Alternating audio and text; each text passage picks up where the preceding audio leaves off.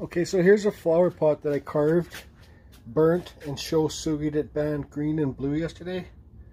Well, it's just too dark, and I'm not happy with it. I put the spar varnish on it, and it just made it way too dark. So let's go over today and have another try at it. I'll still be able to sell this, but whatever. Okay, so like I said, I wasn't happy with the last SHOU SUGI BAN thing I did because the cedar was just too old. So old cedar means dark cedar, Western red cedar. Okay, so what I'm going to try today, so yesterday was unsuccessful for me, so this is how I do it, guys. If something's unsuccessful, if you can try it next day, try it the next day on another piece of wood. You know, just keep trying, guys. That's what I suggest, and that's what I'm doing with the SHOU SUGI BAN. I hope this wood is not as old as the last piece I did yesterday. And it is whatever. So what I'm going to do is carve like ghost spirits in here, because I'm going to burn the hell out of this with my torch. I'm going to carve a ghost spirit. I don't know if I'm going to do 1, 2, or 3. Well, there's at least 2. One here and one here. Okay, so I'm going to, it's just going to, because you guys, when you burn your wood spirits with a torch, you're burning away your detail, okay? So I'm carving basic wood spirits on here with 0 detail to burn deep in this. And this will be my next attempt at the SHOU SUGI BAN. This is Western red cedar too, okay? So guys, I got told that Kutzall has all the burs back in stock right now. Here's a 1/4 inch extreme flame burr and an electric, old school electric die grinder. Here's a Makita die grinder with another Kutzall burr, 1/4 inch. I got this shaping disc, okay? This is on a die grinder. This is for more experienced carvers, guys, because this thing can kick back like crazy, and I'm telling you, it's a skin ripper. Then I got this little small burr on here that's all clogged up. I'll need to burn that out, clean it out. But you guys can go to the link below, because they have the extreme 1/8 extreme flame burrs in stock right now at Kutzall. Use the code CFusion to save yourself 5%. Okay, so let me get on with this. I don't want this to be too long of a video here. One more thing I should say, if you guys want to learn how to carve a wood spirit step by step, the way I do it, you can go to my playlist and look up step-by-step tutorial carving a wood spirit, okay? So I got 1 on here, and I got 2 up there. So 1, 2. Okay, so here's what we got so far. Just lightly carved in there.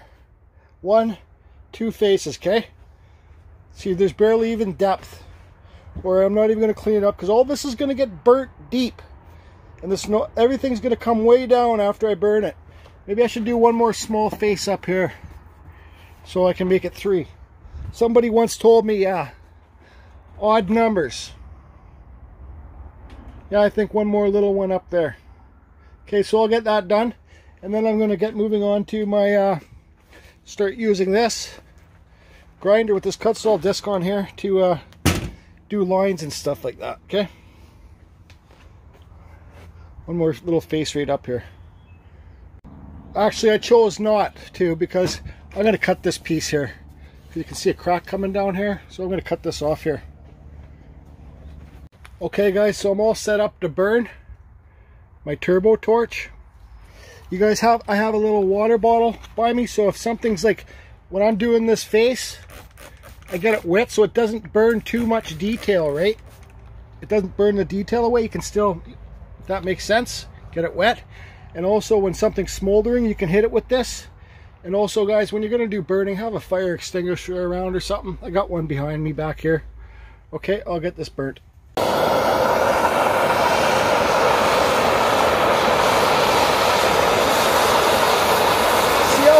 Chars are getting in there. Let it really burn deep. See those red chars? And when you're done, it should look like alligator skin. See those smoldering things? That's when you get your spray bottle. Okay? Just hit it with water so you don't smolder all the detail away.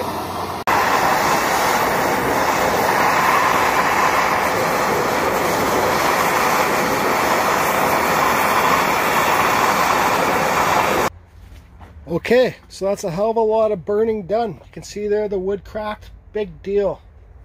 Big deal. Faces are still there, but we'll see what they look like when I'm done bristle brushing it off. You guys, I don't suggest you use sandpaper.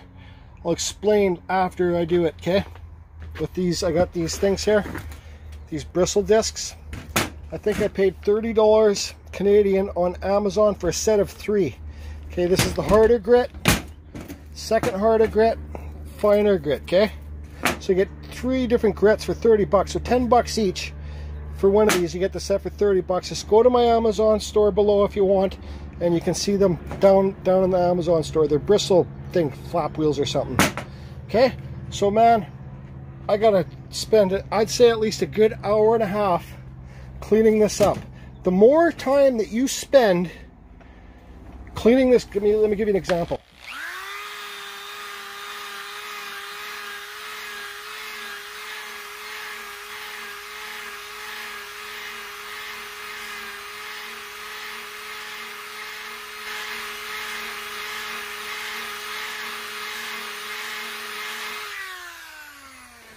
The more time that you spend going over top of it, the brighter it's going to come, okay? And if you use sandpaper on this stuff, believe me, this is from experience and it's only my opinion. If you use sandpaper, you're going to lose those grain marks. You're going to lose that dark mark, okay? Because you'll sand that right off. Because this dark mark is harder part of the grade and it's elevated off the white part of the rain. So if you use sandpaper, this whole thing will be smooth and you'll lose all those dark marks. Okay, so you can use emery cloth. You can use, I think Pete used emery cloth for all his hearts. You can use bristle brushes like this. You can use like dish, any nylon stuff you can use like for dishwashing, those brushes things. Okay, so I'm going to get this done and then we'll figure out what color we're going to wood dye it. I'm thinking red and green. Kind of like a native color, right? Red, green. I got red, green, blue here. They say, the color book says blue and red don't go together. But I don't know. I kind of don't follow by the rules, so we'll see. Sorry guys, don't forget your dust masks. Very important. Okay, you guys can see here, I got all that char stuff off. There's a couple wormholes in here. Like that. There. I don't care. Okay? Around here. Lets people know it's real wood. Okay? So you can see the grain popping out now. This is going on point.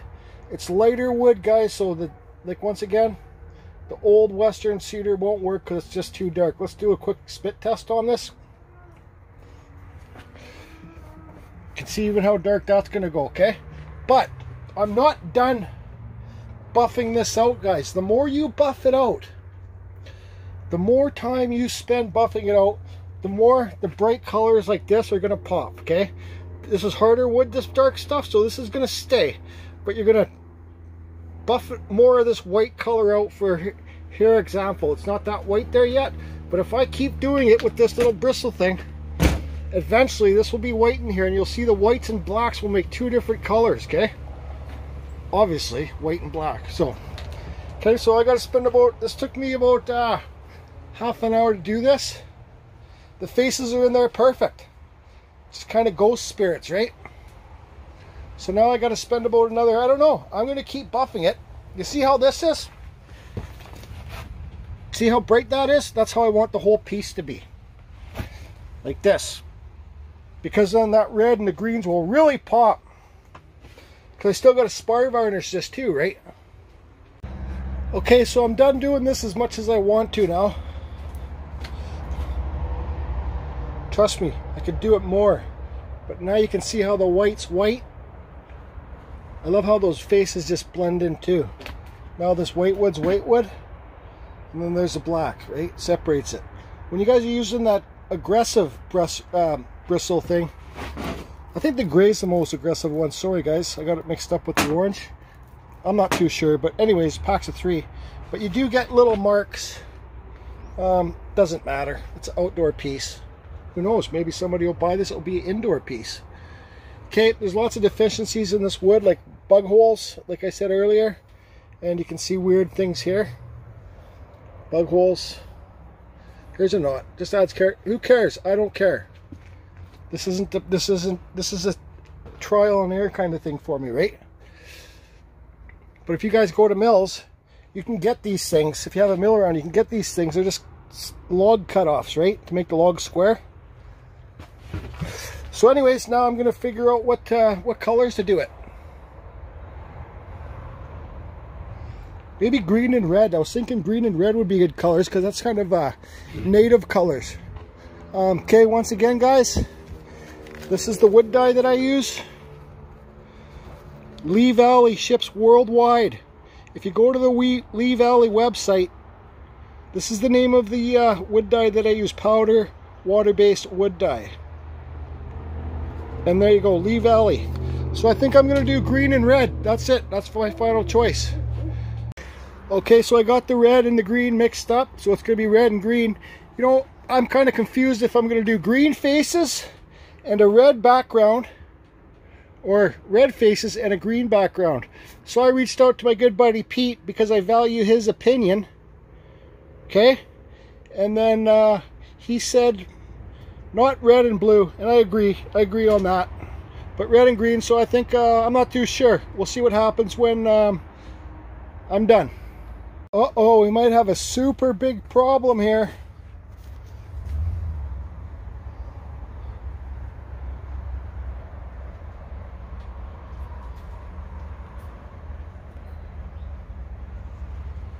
I think the problem is I might have a hard time wanting to sell this. There you go, Pete. Red faces for the natives and the green color as for the color of earth. Oh boy. This might be one of my favorite pieces yet. Wait till I spar this sucker. Ha! Hey Glenn, out there in Quebec, what do you think, bro? This is Jordy Happy. Here's an example, guys. This is why I had to come and do this today. I had to make up for the one that didn't work out yesterday. I had to challenge myself and keep pushing forward, guys. And you can do it too. If you got one that sucks and doesn't turn out, your next one might not be better. The next one after that might not be better.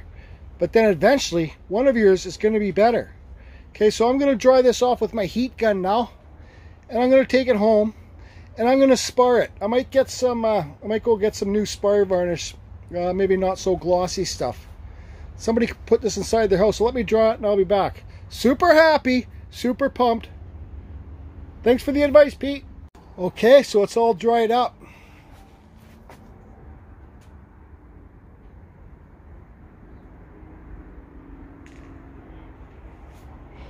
I am pretty happy with it.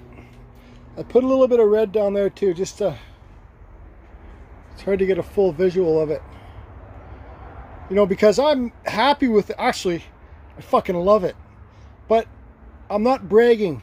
If you guys love your art, I think, in my opinion again, if you're going to brag about it, it gives people a chance to criticize. It gives people a chance to give their opinions if you're going to be bragging about your art, right? So just, it is what it is. So now I want to show you guys something quickly here. Okay, it's all dry. Look at the depth in these how the grains pop now, okay? That's real depth. I want to show you one here, like right there. See, it's like stairs. A good example is right here. When you carve deeper, you're going to get the depths like this. Okay? When you burn deeper, you're going to get bigger stairs like this. The grains are going to pop, right? And the more that you sand it with those flapping discs, the more that you're going to get this effect. Let's see. See that? It's rippled like waves. Okay? I burnt really deep here.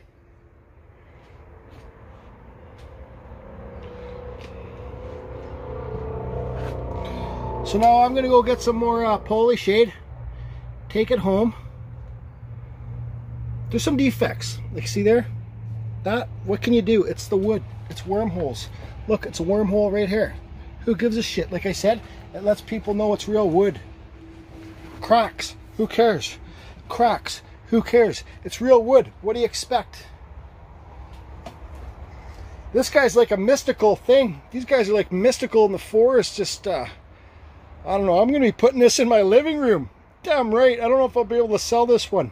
Not bragging, just saying to myself how much I love it, and sometimes I speak out loud. Okay, so I'm going to wrap up here and take her home and get the finish on it.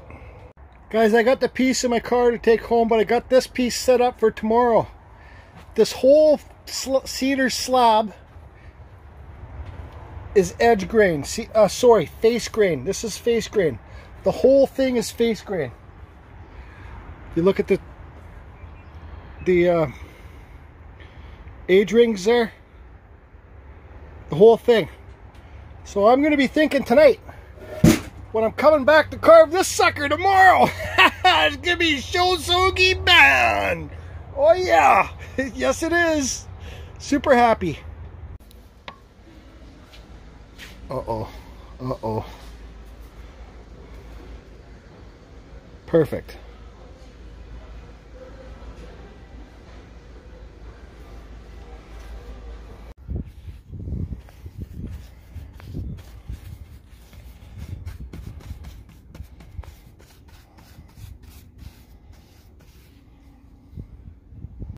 Okay, so here's the final outcome.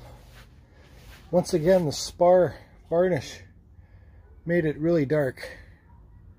Super dark. You can see the green in here. You can see it all. Looks burnt in. See how much brighter the red is than the green. So, I like this piece, but I don't love it as much as I used to, because well, you just don't see all the SHOU SUGI BAN. Okay, does that make sense? So, okay, I'm going to go attempt this again tomorrow. I'm going to do it on this piece. This is something that I carved when I first started carving, actually. I'm going to burn it. This has varnish on it, but that will just burn off, okay? So this is cedar. I'm going to just go burn this piece tomorrow, burn the hell out of it. And then I'm going to do it one color, blue, red, or green. And I'm not going to use spar varnish on it, okay? I'm going to use some other thing. Not so shiny, too. This is pretty shiny. I didn't think it would. I still needs to have another coat on there, too. But, you know, it would look cool in somebody's living room, right? Like, it's hard. That's the thing about carving long pieces. It's so hard to get a visual of it. That looks pretty dark there. In the camera it does anyways. Okay. That's how you learn, guys. Just keep trying it. I'm happy with the way the face has turned out with the green. It's a little bit too dark. But you can really see the SHOU SUGI BAN. That's all from burning there now, right? And up there, look at that from burning. Look at the layered effects. See it? There, now you can really see it. So, but this is almost black up here. You can see a little bit of the green. But whatever, it is what it is. That guy looks cool. Kind of looks like that guy off Star Wars. What's his name? That guy that with the red face. Don't hate it. I like it a lot. It's not a piece I'd sell cheap. But tomorrow, let's do a quick video on doing this. Just without the spar varnish. Thanks, guys. Hope you're good.